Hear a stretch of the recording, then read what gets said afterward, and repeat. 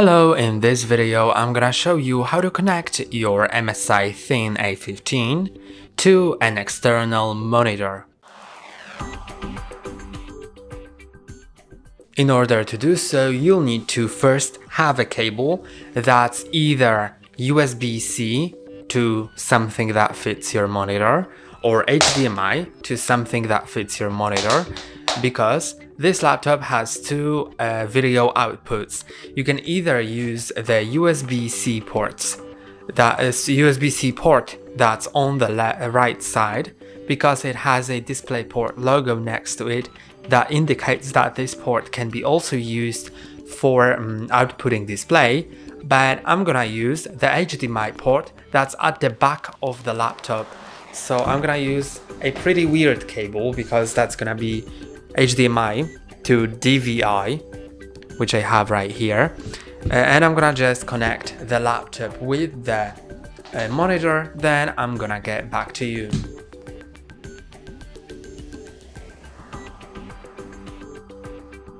And now I can open my laptop and let's see. And as you can see, it shares the display now, so it duplicates it. You can see the mouse is on both displays and it shows the exact same thing on both. What we can do now is either we can leave it like that, but most probably you don't want to leave it like that. So what we can do is click on the keyboard on Windows and P, and then it'll open this screen, and here we can select PC screen only. So usually it's not necessary. You can also select second screen only. Let's wait until it connects.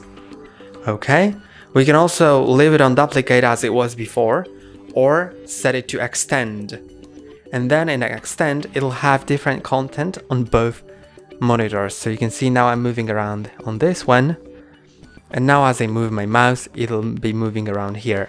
And now I'm also gonna show you how to change the arrangement of the monitors. So, now as I move my mouse to the right side, it goes to the monitor.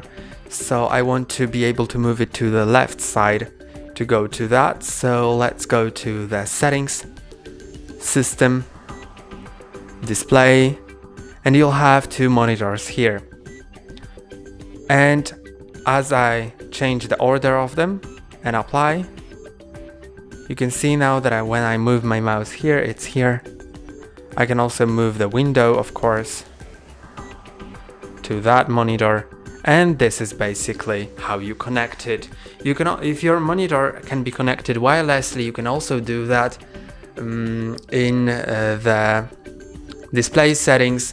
When you go to I believe multiple displays, then you can click on connect to a wireless display, but I didn't really see any monitors that can be connected wirelessly besides TVs, so I'm just showing it in case you really need it.